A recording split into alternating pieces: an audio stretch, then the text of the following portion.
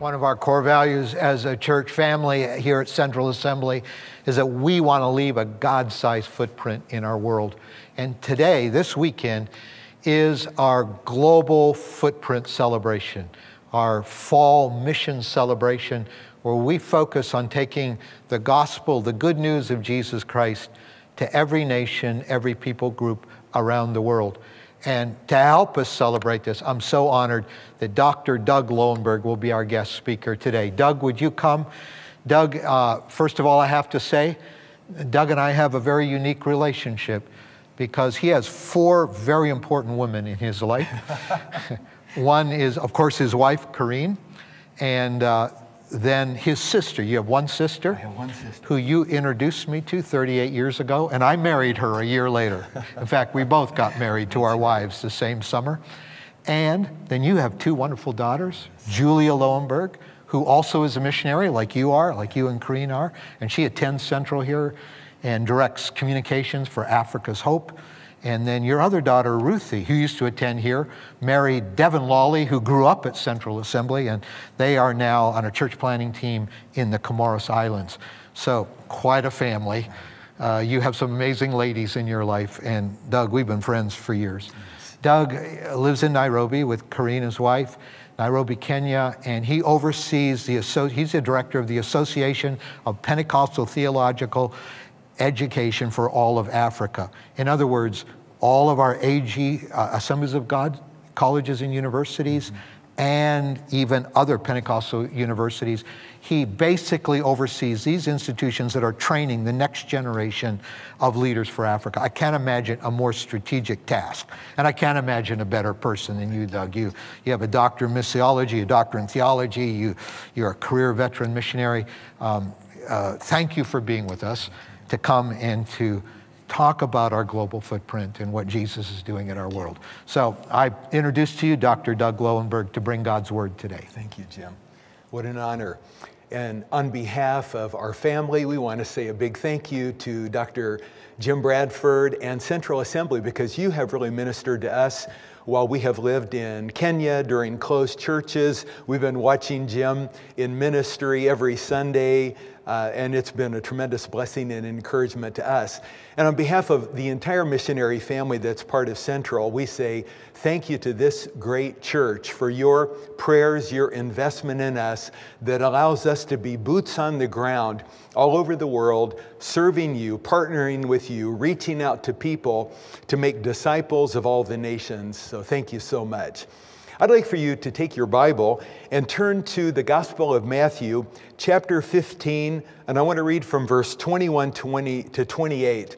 And I would entitle the thoughts today, Jesus, an Equal Opportunity Savior. I really love this passage. It oozes with the love and the mercy and the grace of our Lord for all people.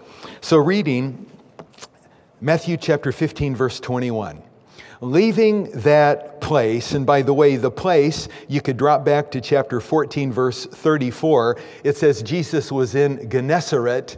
So leaving that place, which is a little village not far from Capernaum on the northwest side of Galilee, Jesus withdrew to the region of Tyre and Sidon.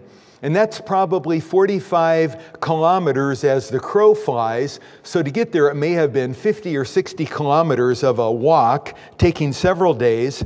Leaving that place, Jesus went to the region of Tyre and Sidon.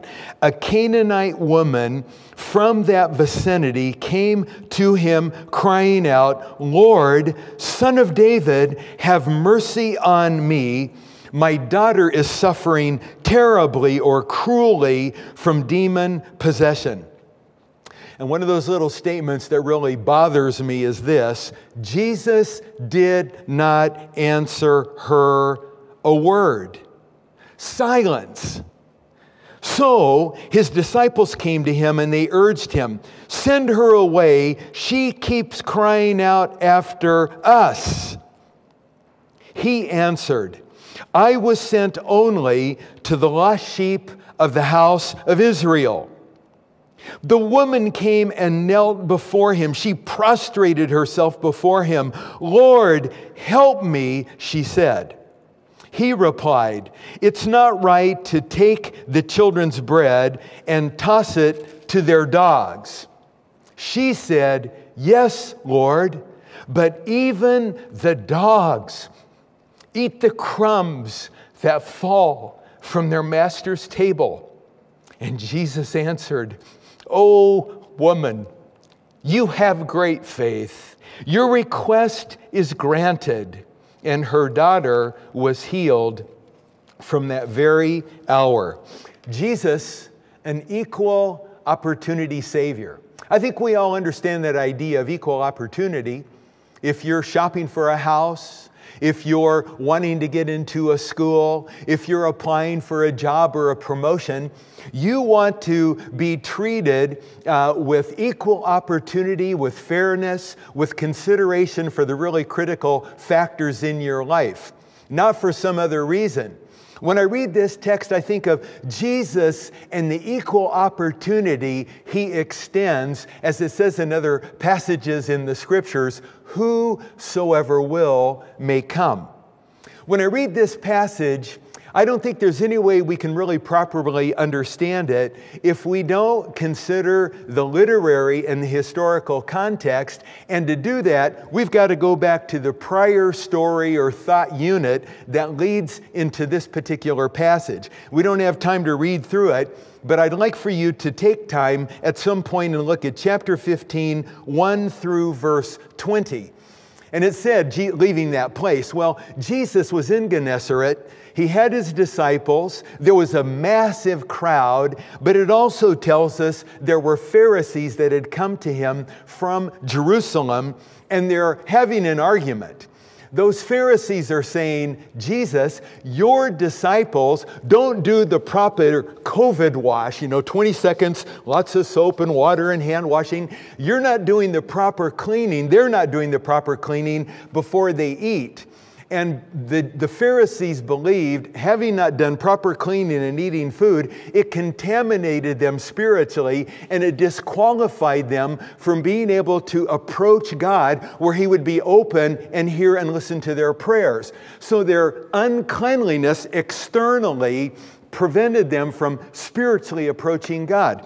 And as you read, you can see that the Pharisees place such emphasis on the externals, on human traditions, but Jesus cuts through all of that and says, it's not the externals that matter, it's the condition of the heart. And it's the laws that have been revealed by God as opposed to the traditions of people. So he really pushes back on that. And in fact, he says, it's out of the heart that a person speaks. And he says in verse 18, 17, and 18, it's out of the heart that a person will commit immorality, theft, false testimony, slander, etc. Now, what I want you to note in this context, the Pharisees are bringing these accusations against Jesus and his disciples of uncleanliness and separation from God and disqualification based on externals.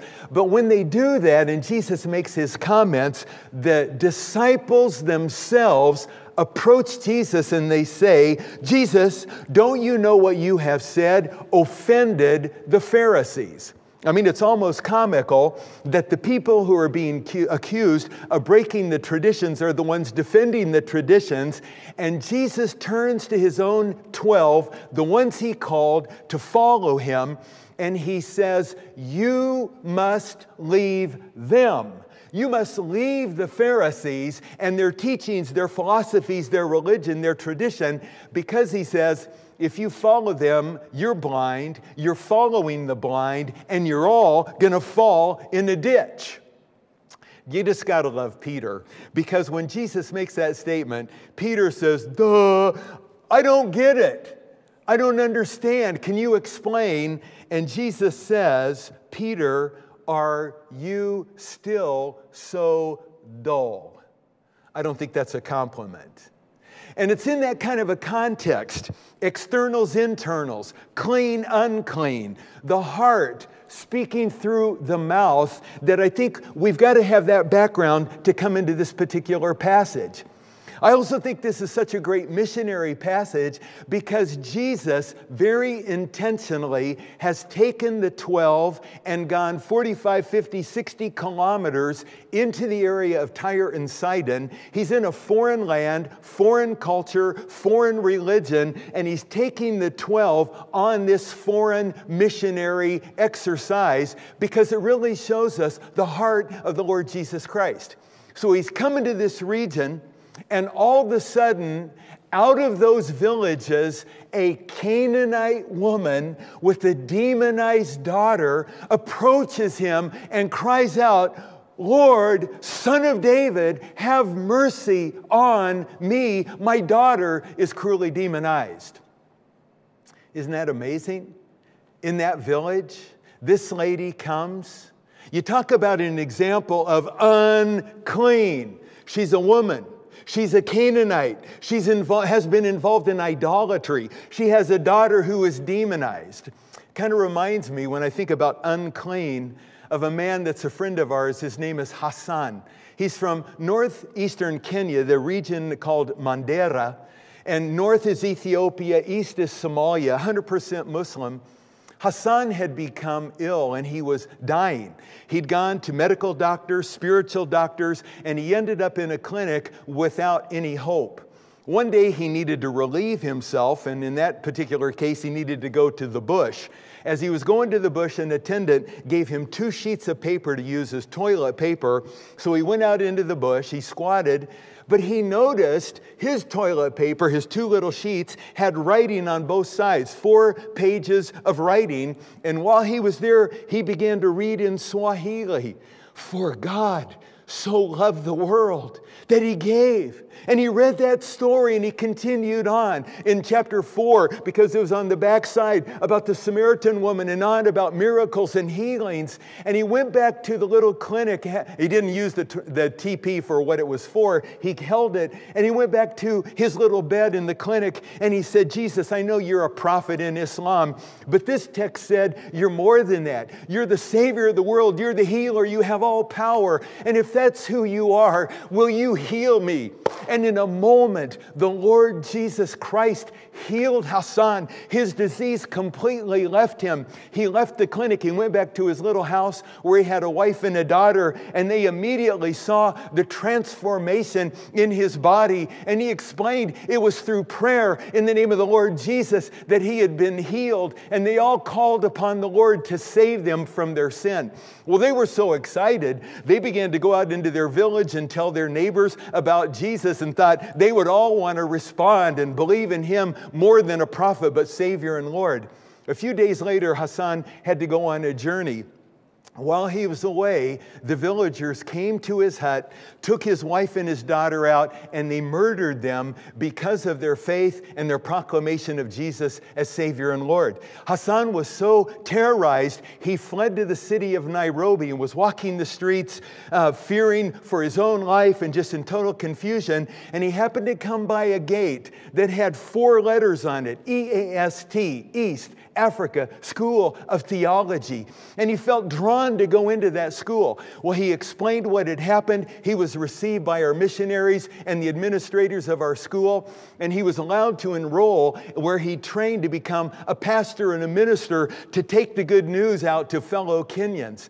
One of the amazing parts of this story, while he was there, he went with missionaries north of Nairobi to an unreached people group called the Rendile and was part of bringing the gospel, seeing churches planted and people saved among the Rendile. Here is a man that would be considered unclean, unqualified, but what a transformation and how God used his life. I read this text and I think this woman, unclean, Canaanite, idolatry, demon possession. And don't you wish there were more footnotes in the Bible? How did she know? How had she ever heard about Jesus? What was it that she knew and saw in him that she could have the faith that if she could just get to him, he was approachable and he had the power that he could intervene and he could drive these demons out of her daughter's life? Somehow she believed and she broke all cultural, social protocol. She didn't let those other issues hold her back, but she came forward, a woman to a man, a Canaanite to a Jew, especially a rabbi, somebody out of idolatry and demon possession, coming to one that she believed had the power to set her daughter free and to change all of their lives. When I think of this woman coming, and I'm a dad, I'm now a granddad, coming with desperation. It's shocking, isn't it? That when she cried out, Jesus said nothing. I've analyzed her cry, Lord, Son of David, have mercy. And as you read through the Gospel of Matthew, other people said exactly the same thing. In fact, in Matthew chapter 8, there was a Roman centurion who said, Lord, help my servant, and the Lord healed him. In chapter 17, there's a man who had a demonized son, and he said, Lord, help me, have mercy, and the Lord healed.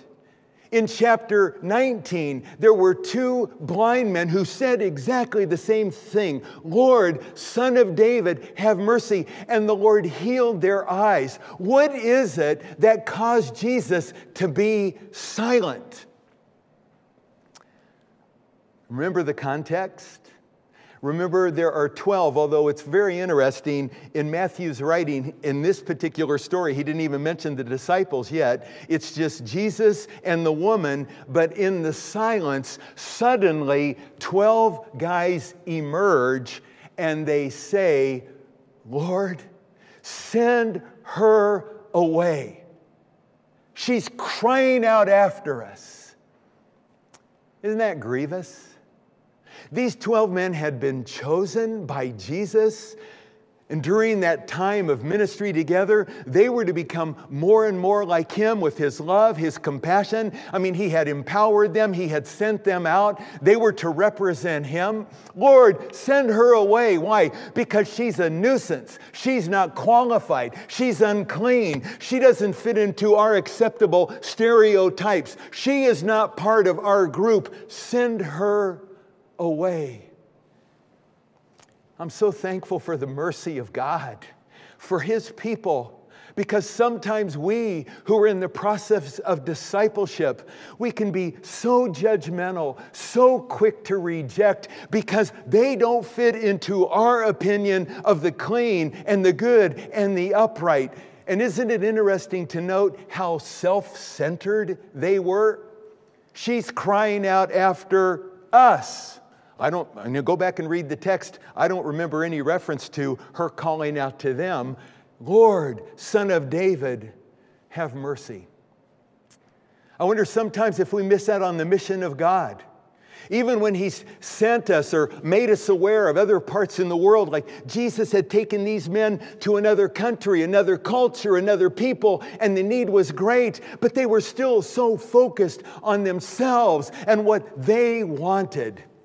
I think the silence was going back to the earlier text that says, out of the abundance of the heart, the mouth speaks. Well, then right away, Jesus says, I was sent only to the lost sheep of the house of Israel. Now, I am a teacher. I love to give quizzes, so I'll give you a quiz. True, false. Is this statement true? Or is this statement false? You can raise your hand true, raise your hand false, but don't be a coward. You got to vote. I was sent only. Some people really believe during Jesus' life and ministry until the resurrection, He only came to minister to the Jews. I would counter that and ask you to read through the Gospel of Matthew, the entirety, but begin with chapter 1, verse 1, where Matthew in this text says, the Gospel of Jesus, the son of Abraham, the son of David, giving reference to the fact that David would have a son who would rule forever and ever. Abraham would have a son who would be a blessing to all nations. In Matthew, a little bit later in chapter 1, when he records the genealogy, he is the only gospel writer to refer to women, and there are 4 women in the genealogy who are all non-Jews.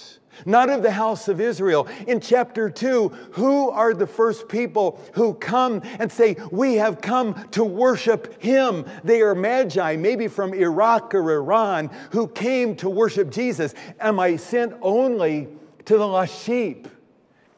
Jesus' earliest years were spent in Egypt. When he came back to Galilee, it says, and Matthew quotes from Isaiah, that the people living in darkness, Gentiles, have seen a great light. The centurion came. The gospel ends with the Great Commission, go and make disciples of all nations. I believe when Jesus made that statement, he was going back to this reality, out of the heart, the mouth speaks. He was articulating what those 12 believed. Yes, the Messiah, he has been sent only for us, for our group, our people, our religion, our region, not for them. They're unclean. They're disqualified. I was sent only to the lost sheep. Do we sometimes think that? It's all about us, our group, our country, those people that we're comfortable with. And yet I want you to see that Jesus very intentionally had gone far out of the way, foreign mission, other culture, language, people, somebody so desperately in need with demonization and idolatry and darkness in their life. But Jesus came to bring them hope and deliverance. Aren't you thankful that he did not come only for the lost house of Israel? This lady got it, because immediately the next verse says she came even closer. She prostrated herself in honor and worship, and once again she calls Jesus Lord. And there's no entitlement, there's no demand. She just simply says, help me. Again, the next statement's a little bit challenging unless we see that larger context. Because then Jesus says, it's not good to take the children's bread and to toss it to their dogs. Where in the world's that coming from?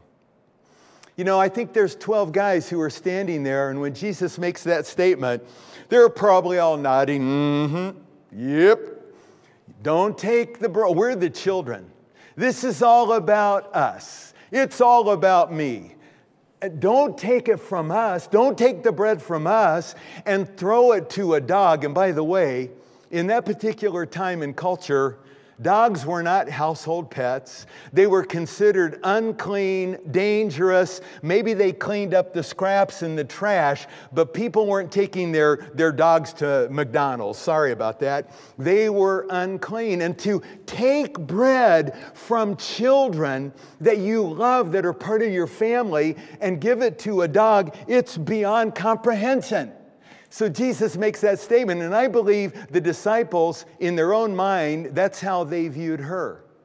Out of the heart, the mouth. I think Jesus, once again, was articulating their view, their understanding of those people outside their comfort zone. But once again, I think the lady so understood, because she responds in affirmation, yes, Lord. That's true. Don't take the bread from the children and give it to the dogs. But she says, yes, Lord, but even the dogs eat the crumbs that fall from their master's table. I love her statement. I mean, it's amazing. There's no battling for them or us. There's enough provision for both. The people seated around the table, there is an abundance, a bounty. In fact, there's so much, it's going to unintentionally, involuntarily fall off the table, where those dogs are going to be able to eat crumbs. But you know what? Even a crumb from the master's table is enough. What a statement. This woman who has come in desperation, facing resistance and rejection from disciples with closed minds, but hearing and seeing one who is there, who has come all of that distance to minister to her and her need. Yes, Lord, that is enough. Isn't that amazing? Even a crumb, miraculously provided by Jesus, is enough to save and to heal and to deliver and to transform. And Jesus looked at this woman and he said, "Oh, woman." He addresses her. He respects her. He identifies her identity, her value, the personhood of who she is. And he says, "You have great faith." Faith in who I am. Faith in what my real mission is. Faith in what I've come to do. Faith in my power and ability to meet every need and beyond. And not only for the family, but for those outside the family, so that the borders really can be expanded. You have great faith. And then he said, "Your request has been granted." And that mother who had come, so concerned about her daughter, at a distance, Jesus healed her. And the text says, and her daughter was healed at that very hour. I don't know where you are in distance from this location, but aren't you glad that there's no limitations to the power of the Holy Spirit? And that there's no difficulty beyond His ability to respond and intervene, whether it's salvation, whether it's deliverance from possession, whether it's the demonic, confusion, pain, suffering, loss. Jesus is able to come to your rescue and bring transformation, because He truly is an equal opportunity Savior. Jew, Gentile, Canaanite, American. He truly cares about all people, both genders, all groups, because every life matters to Him. I'm reminded of a dear friend. His name is Thuo. Thuo is from the Luo tribe, way on the western side of Kenya. And this man grew up in a polygamous home. His mom was the second wife in a marriage. The first wife had a bunch of kids. Later in life, the father took his mom as a new wife, and he was the only child. Thuo grew up, and God had really gifted him with amazing intelligence, although he lived in a totally pagan, immoral family.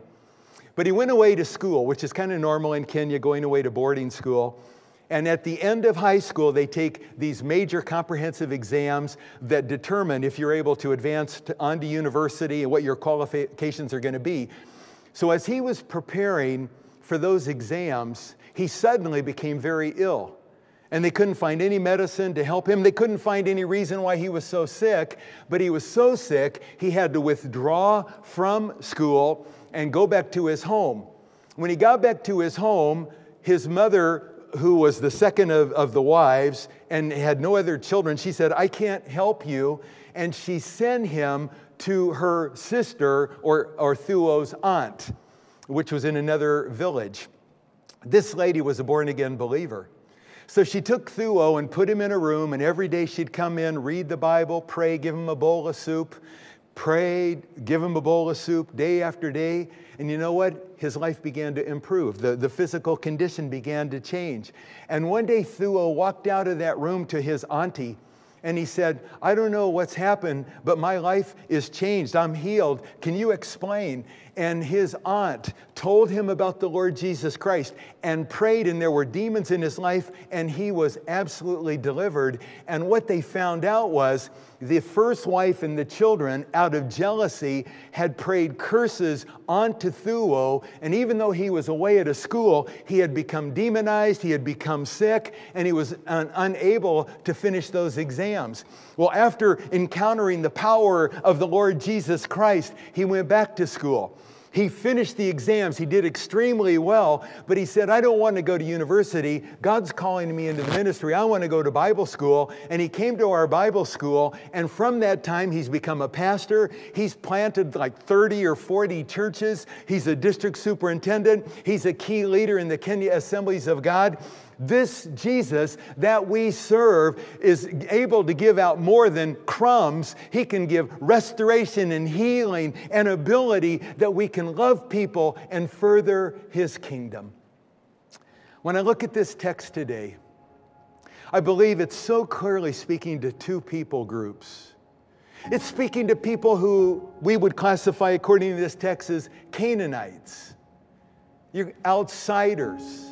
You're not part of the group, and maybe there is idolatry and evil powers and sin. You are distant. But don't you see how Jesus wants to walk into your world and extend a hand of love and grace to take you and meet you, and He will give you more than crumbs to bring restoration and acceptance into His family? I pray today that you will reach out to Him and let that healing, saving power flow into your life, your mind, your body, your family. But there's another group, disciples. That's us, that's me, that's you. And sometimes, as Jesus is bringing us along in His love and His patience, we're not where we need to be. We're not the kind of people we need to be. It's about us. It's about our group. It's about I'm privileged, I'm at the table, I'm the child. But the mission of God calls us not only to love Him and be faithful, but to take the gospel and share it broadly around our world to every people and culture and language. Isn't it amazing, this text? Because it was written by one of the 12 who stood there and looked so coldly and differently at this woman and said, send her away. But you know what? According to church history, Matthew wrote this gospel for people who lived in the vicinity of where that woman was. And as God continued to work in Matthew, there came a day that he became a missionary and took this gospel beyond. Lord Jesus, I pray for Canaanites today that they will respond and open themselves to your healing and salvation. Lord, I pray for disciples that we will become more and more of what you want us to be, to take your gospel to every person in our orbit of influence and around the world. In Jesus' name.